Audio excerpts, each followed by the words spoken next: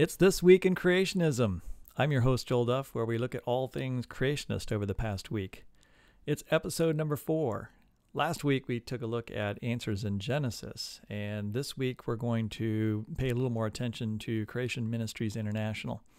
We're going to see how they've taken quite a bold stance on their support of COVID vaccines, and we'll see how that sits with their audience, and maybe compare that to Answers in Genesis and the approach of ICR.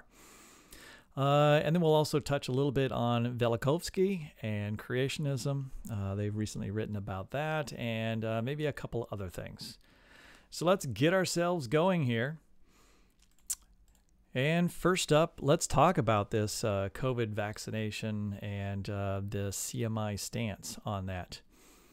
I was really intrigued by CMI's Facebook post of about a week ago, in which they announced that one of their featured employees, Jonathan Sarfati, had been on Dr. Brown's podcast, and he was invited there to talk about and support of people getting vaccinated with the COVID vaccination. Now, this didn't surprise me that he would speak out on this topic, because over the past year, CMI has produced several podcast videos that they have put on their homepage, supporting vaccines, and also just in general talking about COVID and the severity of COVID, and really emphasizing the need to be very careful with this disease, and that it's not the flu. I mean, just a very strong emphasis on it being much more than the flu. And so I wasn't too surprised to see that he would continue to talk about COVID and SARS-CoV-2. And I listened to his conversation with Dr. Brown, and I found myself thinking he's right on most of the time. I mean, I could quibble with a few little things. Many of you know that I've spent a considerable amount of effort in understanding COVID and talking about COVID myself on the radio and in a variety of other places and on my blog.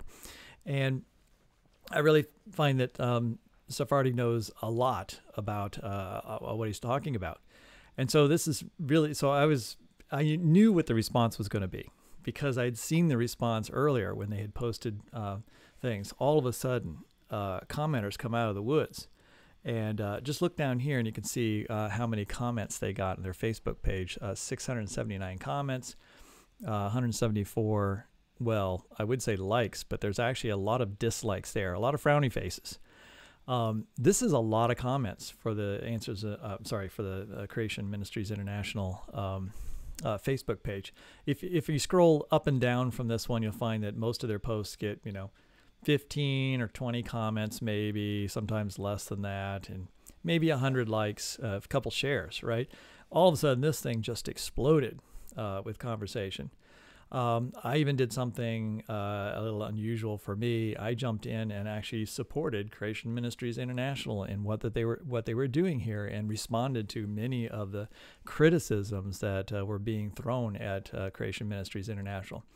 They kind of heard a little bit of a smattering of everything from, well, I'll say that one of the biggest things that people said was, stay in your lane. You deal with creation, Genesis, and help us understand that topic, but this is outside of your realm, and you need to just stay out of this, where people have different opinions, and you shouldn't rock the boat. And we're really disappointed that you would take up this particular topic, and it was obviously a huge turnoff for many of their followers.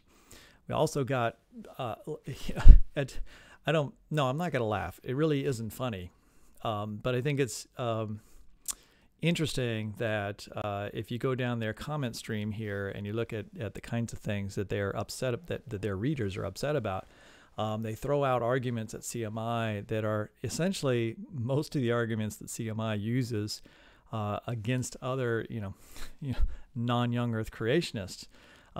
Things like you're just why do you believe the majority opinion, right? Here's these academics saying things, and you're trusting the academics. We shouldn't trust those, And there was a litany of arguments for why you shouldn't listen to CMI on this particular topic. But as I said to a couple of their followers, I said, they have the perfect right to talk about this topic. In fact, they should talk about this topic. They are Christians who deal with science, and you're coming to them saying, we trust you to help us interpret science with respect to Scripture and how we should understand Genesis. And we trust you as scientists with the right worldview, right? You have the correct worldview in terms of understanding this world. And we trust you as scientists to talk about how great you are. And a lot of comments were like, Sarfati, you're so awesome and you're so right about everything. But, on this particular topic, and I wanted to say, why are these people placing their trust in essentially non-Christians in many cases, right? Many so-called experts that are out there on the fringes of talking about vaccines and COVID and all the different things that we should be doing about that.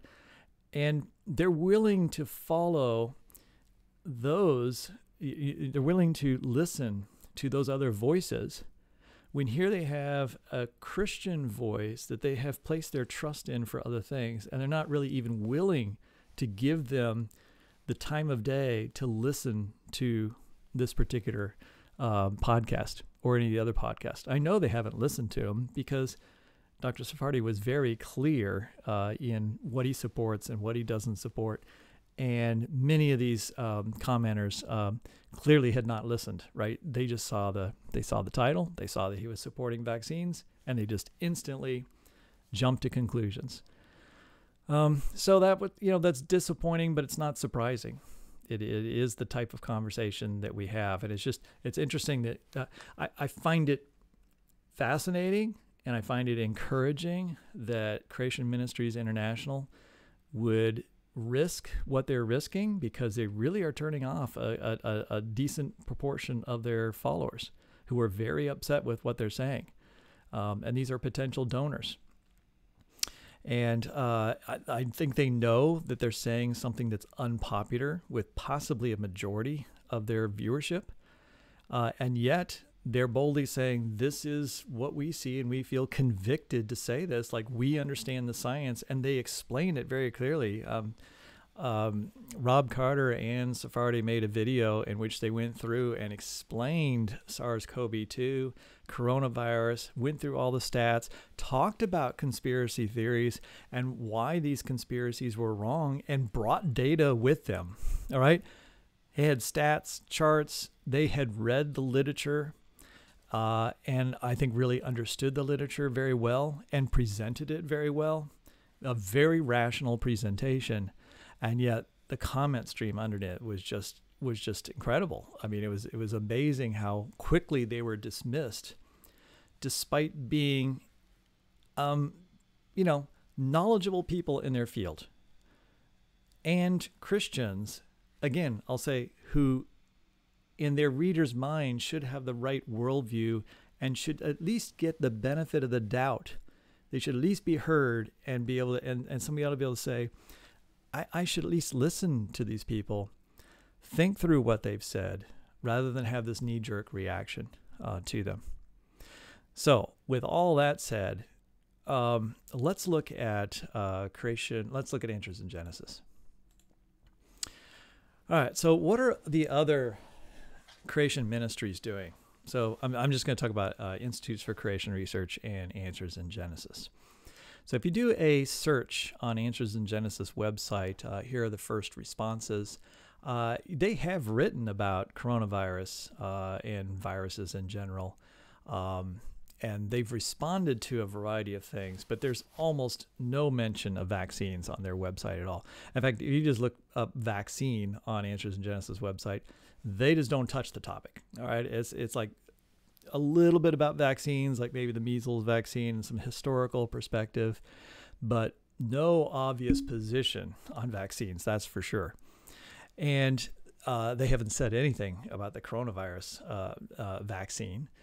And their articles are mostly about like, how should we understand viruses? Because viruses seem really evil. So where do they come from? And their answer, of course, is that, well, Adam sinned and these things didn't used to be bad. They didn't used to hurt anybody or anything. And somehow their genetics got corrupted by Adam's sin and they become damaging to us.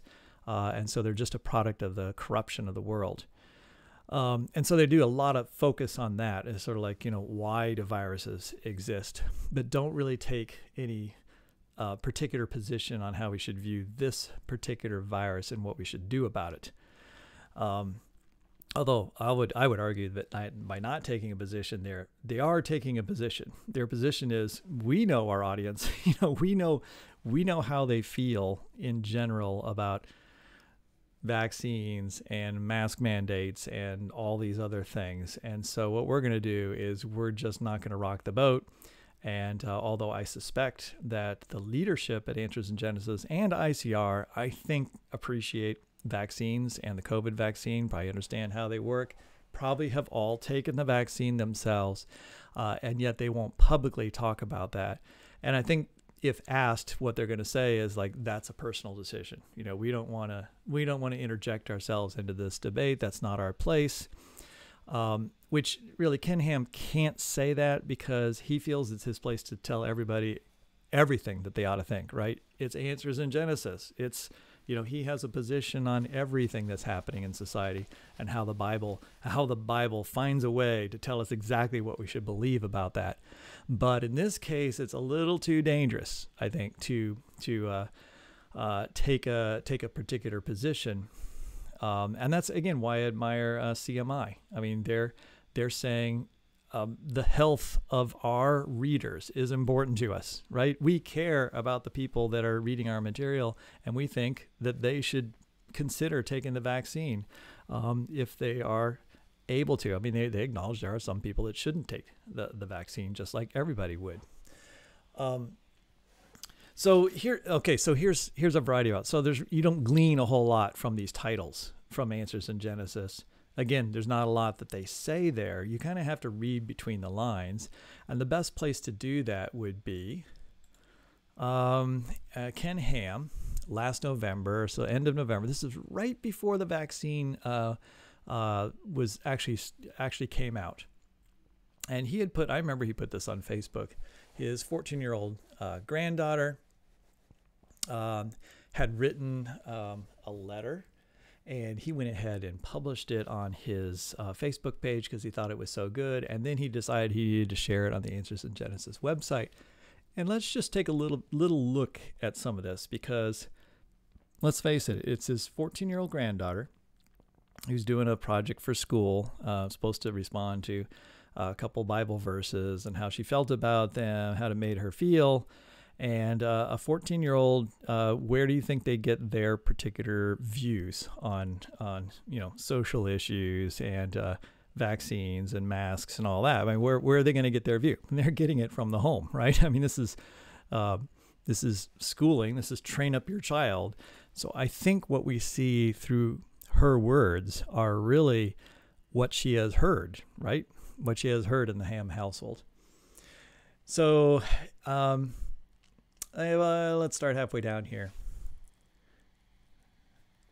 Well, no, let's start at the beginning. Therefore, I tell you, do not be anxious about the COVID, where you'll find your toilet paper, right? That's funny. That was the original, problem with COVID, right? Whether or not schools will stay open, or wondering if these masks really work.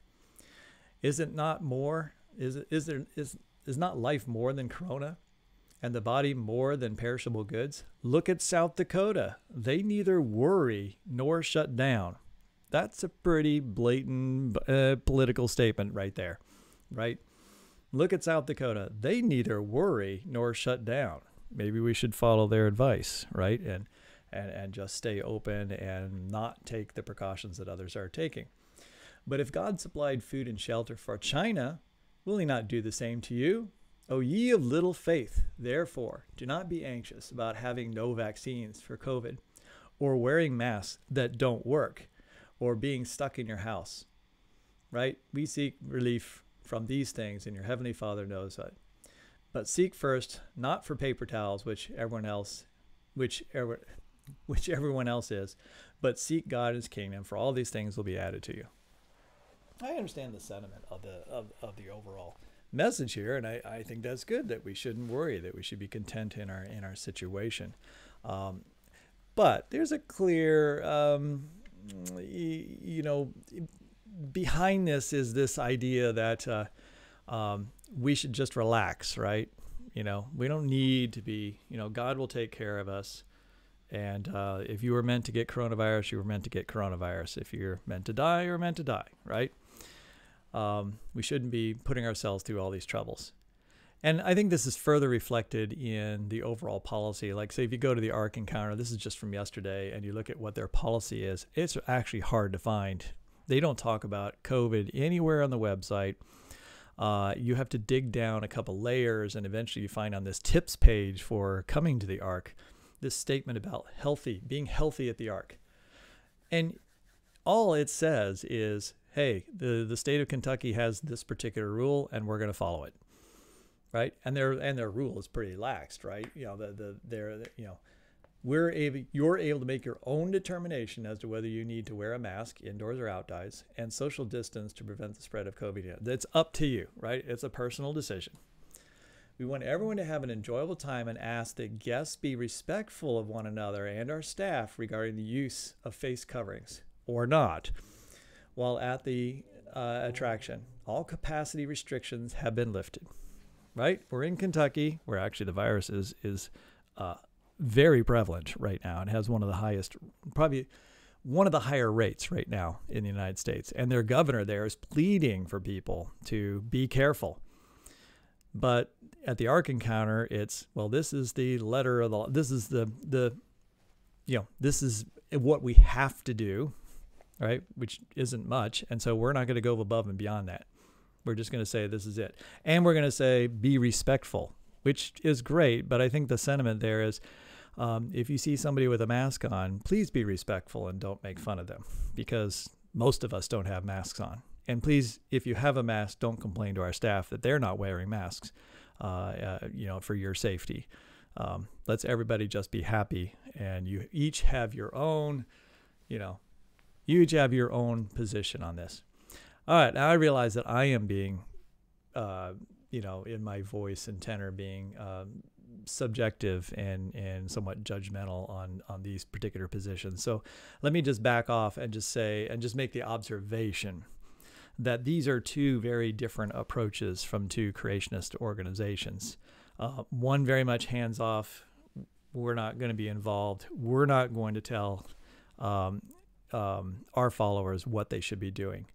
And I think that's unfortunate, because clearly Ken Ham is in a position of great power. I mean, if he were to come out and say, we believe that masks are really important, and we believe that, vaccines are a great way that God has provided for us to protect ourselves, that would probably go a long way to helping his probably low percentage vaccine uptake audience to possibly get the vaccine. Whereas CMI knows their audience also has probably a relatively low uptake of the vaccine, and they're promoting it. That's a huge difference in approach between these two. I'm just tossing in here too, like I just looked at the Cleveland Museum of Art, great art museum, free art museum up in Cleveland. If you're anywhere in the Ohio area, you really got to go. So the difference in language is really striking to me. And you could say that, well, they're just saying that just to be nice, but here he is. This isn't a Christian organization. But at least they make it sound like they actually care about the people that come, to their museum, right? Their top priority is safety to visitors, volunteers, and staff. And they explain why they're requiring masks again. And this is for your own good, and they have the plexiglass up, and this is what we're going to do. And, they're going a little bit beyond actually what the letter of the law requires of them. Because they want to do more, right? Rather than just let's get away with the least we can. All right, I'll get off my soapbox now. Let's go down and let's talk about something else. All right, we're sticking with CMI. Vying with Velikovsky. All right, what does CMI think? So they got a letter. You know, they take letters that people write them all the time, have questions, and somebody had noted that they were reading up on Velikovsky and was really surprised to find out that CMI had some supportive articles of Velikovsky. And so Gavin Cox of CMI responded. And so Velikovsky is famous for his Worlds in Collision book from, I think it's 1950. And in that, he proposed that, the catastrophism, I mean, that major catastrophes in the solar system are responsible for many of the things that we see today in terms of our own development as a planet. And he borrowed stuff from, you know, not just, he used things from the Bible to support that. Like he would try to explain various phenomena in the Bible, like Noah's flood and so forth, as worlds that are passing, like Venus passing by the Earth and then creating this disruption in the water and so forth, and causing tsunamis and so what happened is his ideas got very, very popular, like really popular. Catastrophism kind of took off as a, well, you know, think of it as today's whatever the favorite conspiracy is today, right? That becomes very, very popular to the point where people don't think it's a conspiracy or pseudoscience because so many people are buying into it. That's sort of where Velikovsky got to. And what's really great about the CMI article is I appreciate the fact that in their article, they actually talk about how many Christians were understandably drawn to the concept of revising Egyptian history from its timeline to fit the biblical dates. That's what Velikovsky did, some timeline revision, and that helps creationists because they have difficulty fitting that entire Egyptian chronology into their 4,350-year history since the flood. There's another area where Velikovsky sought to revise and resulted in a particular sway in Christian circles. If you, let's see here, what I was going to say. You will notice that older articles tend to be more in favor of Velikovsky, but the newer articles not so. They admit right here that if you searched for Velikovsky on their website, you'd find some somewhat favorable articles. And you know, they talk about a number of creation researchers were unfortunately sidetracked by Velikovsky's ideas, and they've been held up as some of the most infallible by well-meaning evangelical thinkers, enthusiastic about supporting biblical supporting ideas. In other words, his ideas, some of them seem to support, you know, actual events in the Bible, and people glommed onto him like, oh yeah, that must be what happened because that supports the Bible, and they weren't critical of the idea and really testing that idea. And of course, pseudoscience is easy to identify when you look back upon it, and it was like, well, how could they possibly believe that?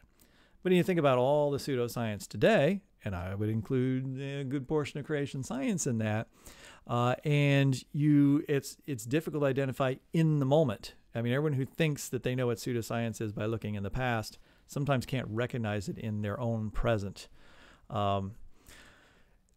Which reminds me, you really need to read this book. All right. Really recommend Michael Gordon's book, The Pseudoscience Wars, and he develops the whole story of, or the whole history of Velikovsky and like how he came to prominence, why so many people eventually came to support that. He has some very interesting chapters on like how to identify pseudoscience. It's not a trivial thing because brilliance and new ideas can seem pseudoscience-y at first and maybe and pan out eventually. I mean, I'm sure he points out that some of Einstein's ideas would have smacked of some parts of pseudoscience at one point in time, but of course he played out to be all right. So how do you actually identify pseudoscience? And that's kind of why I said it's easy to identify pseudoscience looking in the rear of your window. It's hard to maybe know it in the moment, but he gives a lot of tips for typical things that are, you know, typical of pseudoscience when you're there. And he ends his book actually by talking about various forms of creationism and what parts of pseudoscience that kind of fit that pattern, and a couple interesting warnings in there. And someday I'll review that book and talk about it more. It's really a fascinating read and was very helpful to me. All right, let's move on. One more. Yeah, The Dread of Man, Part 1. I can hardly wait for Part 2 to find out what the rest of The Dread of Man is. The Dread of Man is about why animals fear man. Was the fear and dread of man in the animals after Noah's flood something new God specifically brought about? That's the question being asked here. I think it's actually it's an intriguing question, and I was thinking I can't think of anyone who's written about this specifically, so I was kind of interested to open this up and find out what they were talking about. And so I'll just show you the abstract for the sake of time, and say like, well, maybe this will pique your interest, and maybe you'll want to come see Part 2 when it comes out. After reading Part 1, I'm like, yeah, I gotta read Part 2 because I'm not exactly sure where he's going. But I want to draw your attention to one thing. In Genesis, in Genesis 9:2, God does talk about the fear and dread of mankind would be on man after the flood. And down here at the bottom here, let's read the sentence here. God supernaturally altered animal psychology when lifting the bar against humans eating meat in Genesis 1:28. Okay, so you see what he's saying there? God supernaturally altered animal psychology. So creationists generally, of course, believe that all animals were good in the sense of being perfect, not able to die, wouldn't have harmed each other, and wouldn't have harmed humans. And humans didn't eat animals. But then after Genesis 1:28, all right, and you have sin entering into the world, well, then you have meat eating potentially, and you also have death. And so how did that change happen? He's suggesting that's a supernatural change. And I'm not sure all other creationists are going to be too thrilled with this, because a lot of them will say that like there was stuff pre-programmed in the DNA, and then when sin happened, that was a trigger, but they would still maybe try to explain it as a natural trigger somehow that then tripped a bunch of genes, which then caused different kinds of features to be expressed in organisms that then allowed for carnivory and competition and natural selection to happen. And so I found that interesting that he's just saying right out front that this is a supernatural altering of the psychology of organisms. And it's like, what makes the psychology of an animal, right? Is every thought, when an animal decides to go this direction or that direction, or to behave toward you in one way versus another, like your dog at home, is each one of those different things that they do, is that's supernaturally caused God directing each one of those in a supernatural way?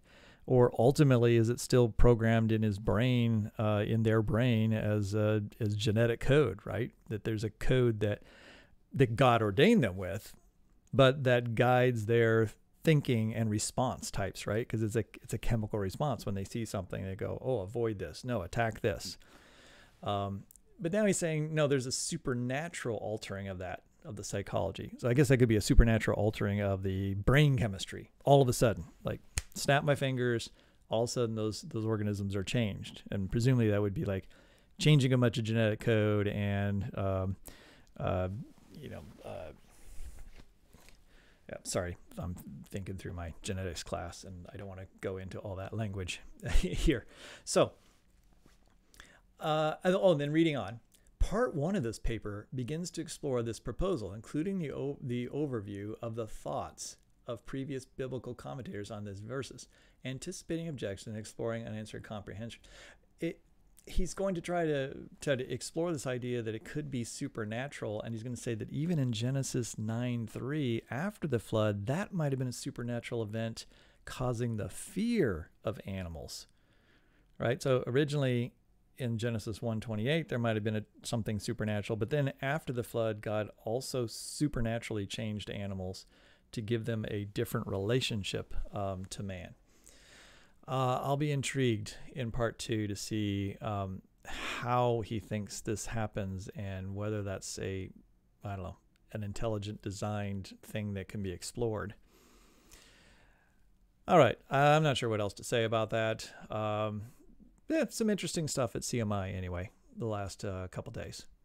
So that's it for me. There's a ton going on, and I really want to talk about these footprints that have been found just revealed yesterday in a paper in Science in New Mexico, and their age and how that would relate to the chronology that young Earth creationists have for the peopling of North America, and how challenging this particular new set of footprints and that specifically the dating of them is going to be for them. But I don't really want to say anything about that until they say something about it, and then we can talk about it. So whatever week they talk about it, I'm sure there's going to be some kind of article in response to that. And there's a couple other big news items that are out there that I think that will pique the interest of creationists, and they won't be able to help but respond to it. Oh, the other one would be the news that cities around the Dead Sea could have been completely obliterated by a cosmic airburst, and the possible relationship of that to Sodom and Gomorrah. And that's something that I think all Christians are going to be thinking about and trying to wrestle with in terms of a identifiable, scientifically identifiable event, and how that meshes with the description of Sodom and Gomorrah and God's involvement with the cause of that event, or what people have usually envisioned as being what that event might have looked like. So anyway, I'm sure there's stuff coming down the line, and when they comment on it, then we'll take a look and see what they say and see, whether it makes sense or not. All right. Thanks a lot for hanging in there. And if I didn't drive you too crazy, and it's the first time you're listening to me, you could hit that subscribe button, wherever it is, somewhere around here, I think. All right. Bye-bye.